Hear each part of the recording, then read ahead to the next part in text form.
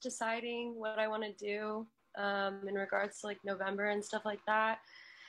So that's been kind of a weight on my shoulders a little bit because I don't know if January would be waiting a little bit too long or if I want to go ahead and just apply with what I have. But so yeah, that's kind of been what's going on. And then personal statements, getting that stuff done. And obviously everybody has like, oh, I'll just edit it for you. You don't even, also just in regards to like the LSAT, I think that because I've been studying for it for a while, I think that I always just kind of imagined that I was going to take it in person. And I feel like I've kind of realized that I'm better taking tests, like going somewhere and taking the test. I feel like the whole at home thing just doesn't feel as real.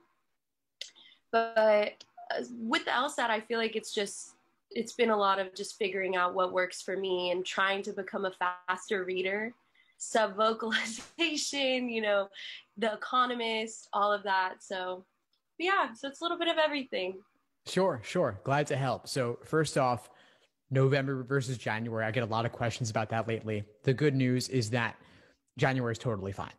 It's totally fine. If you're going into November in this final week and feeling like you're not where you want to be, if you feel like you have a lot greater potential with a bit more time, the additional 2 months can make a big, big difference.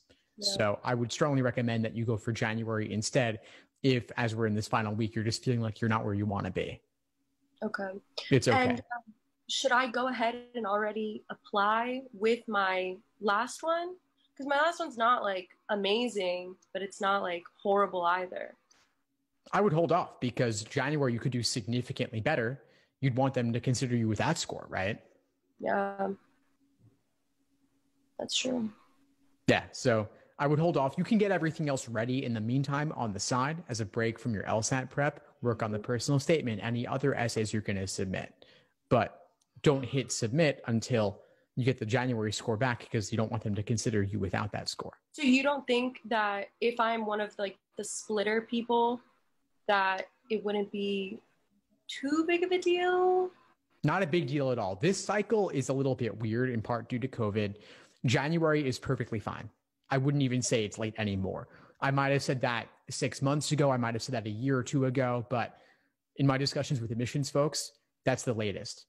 As I speak now in early November, this is the latest. January is totally fine. Okay, cool. Because I feel like that's just been something that I really wasn't sure about. I didn't want to hold off because I've already taken it twice. So I remembered you said if I took the November, that would be my 3. Yeah. And were those other 2 takes, when were those specifically? So I took the August, and that's when I had my proctor issue. And then I took the October. So the next one's going to be your 3rd, your last one for this cycle. So I would recommend not taking November, definitely taking January. I feel even more strongly about that knowing the context. Okay.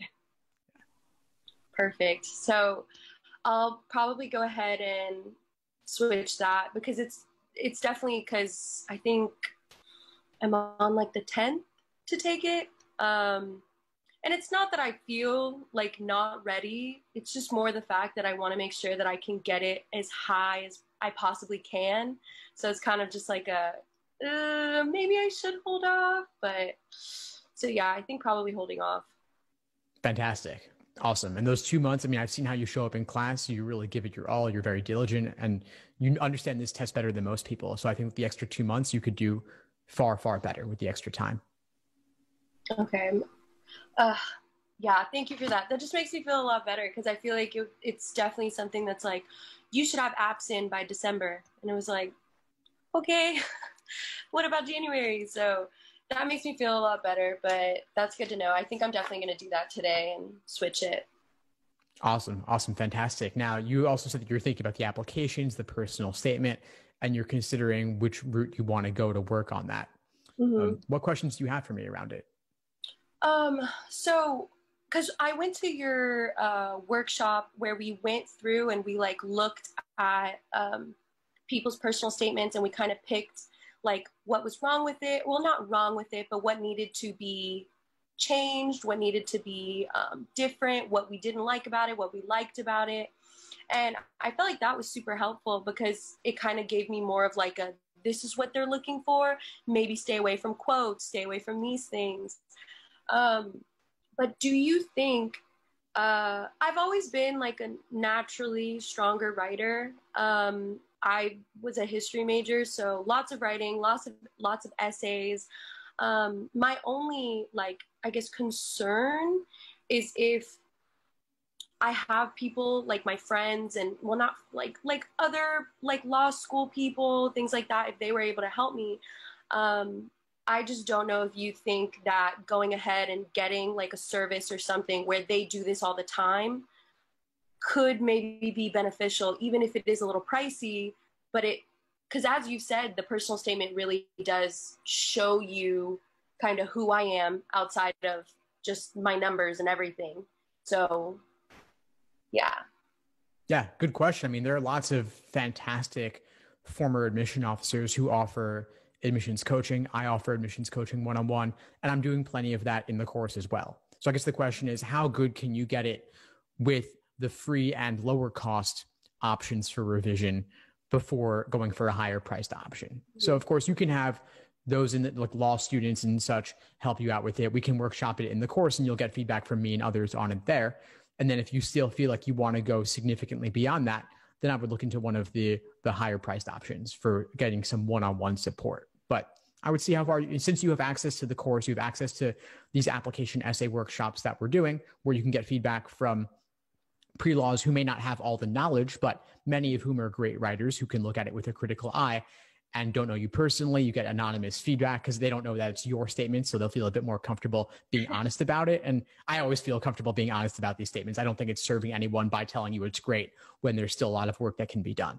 Yeah. But you've got access to the course anyway. So why not workshop it there first and see where it goes?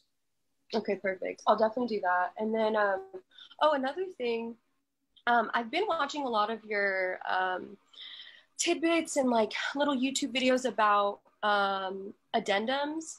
And so my GPA is not like a horrible GPA, but definitely freshman year, I was going through some things. And so my GPA in that sense, it definitely knocked me down. After that, which I know you've talked about, like how was like was it like at the end you were bad? Like, no, it definitely shows that like towards the end, like I did really, really well. So in the addendum, do I need to really talk about what exactly, because I don't want it to be a sob story either, like, oh, feel bad for me. I want it just to be more of like a, hey, these are the facts, this is what happened. Should I include, like, as you can see, like towards the end I did much better, or should it just be explaining what exactly happened during this time and why I didn't, do the best of my abilities? I would point out the upward trend. Okay. Make it clear, make it obvious. They can, of course, they can look at your transcript, but don't make them do that work and that analysis. You can take just a quick sentence or two to point that out.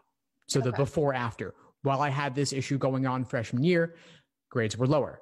After that issue was resolved, grades were higher. Therefore, they don't need to be concerned about it going forward.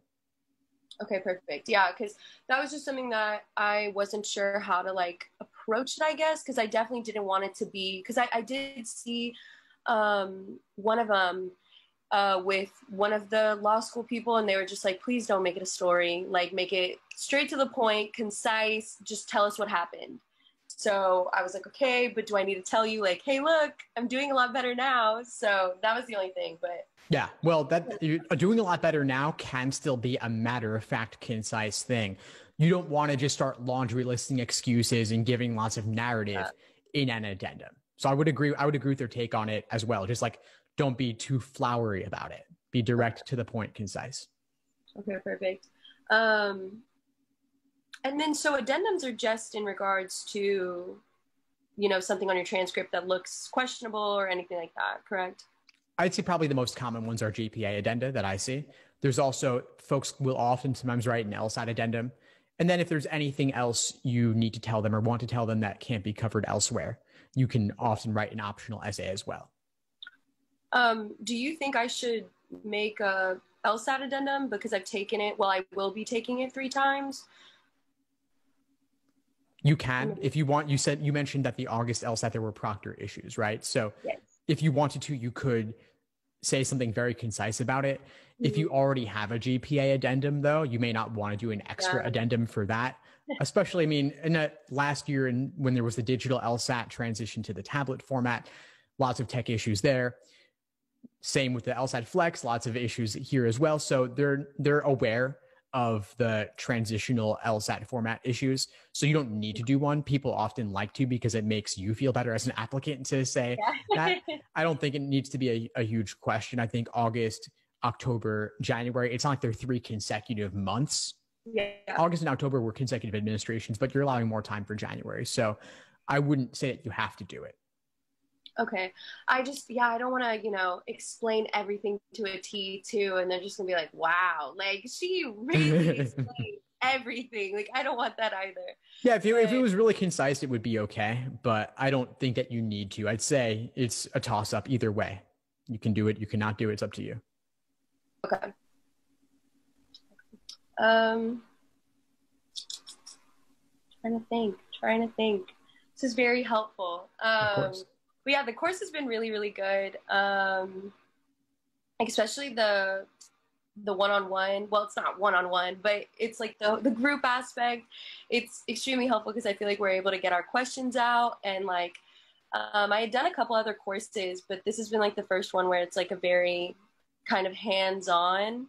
And I feel like it's definitely helped with like my approach. And also I was really nervous doing the logic games thing, but it also was like reassuring, like, okay, I actually know what I'm doing, at least in like one of the sections, But yeah, I feel like my main thing probably going into January is just really, really, I've been honing in definitely on the harder logic games, but I think with the LR, I've definitely been like splitting them up into the types of questions and really trying to figure out which ones are getting me stuck and like which ones I feel like I'm just wasting so much time on.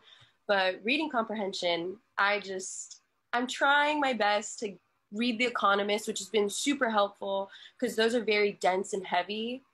But the sub-vocalization, that's something that I've kind of been looking into because I saw on yours, it was like Spreeder. Yeah. I've also been trying to listen to like podcasts faster so that like my brain is processing things faster. So I'm hoping those help. Cool. Well, I'm glad that you've been finding the course useful. It's been fantastic to have you in it. Your presentation was great on logic games. And that's part of why I do those presentations, to let students build their confidence and show that you've got it and learn by teaching as well. And so if you ever wanted to do one on reading comprehension, I'd be happy to have you do that too. And come to the reading comp deep dives. We've been running pretty consistently. Those have been great. I'm doing another one tonight. And that's a place where we can talk about things like the sub-vocalization as well. We can always bring that in and bring in just ways to more deeply understand the passage and find those key portions that really just break it wide open. Okay. Well, I will be there. Fantastic. Well, it was great connecting with you, Jessica. Keep at it, and I'll see you then. Thank you so much. Of course. Bye. Bye. Thanks for tuning into the show. Please subscribe if you haven't done so already to be notified of new episodes as I release them. And feel free to reach out if you need anything at all as you move forward with your prep. I'm happy to help however I can. In the meantime, I'll wish you all the best and take care.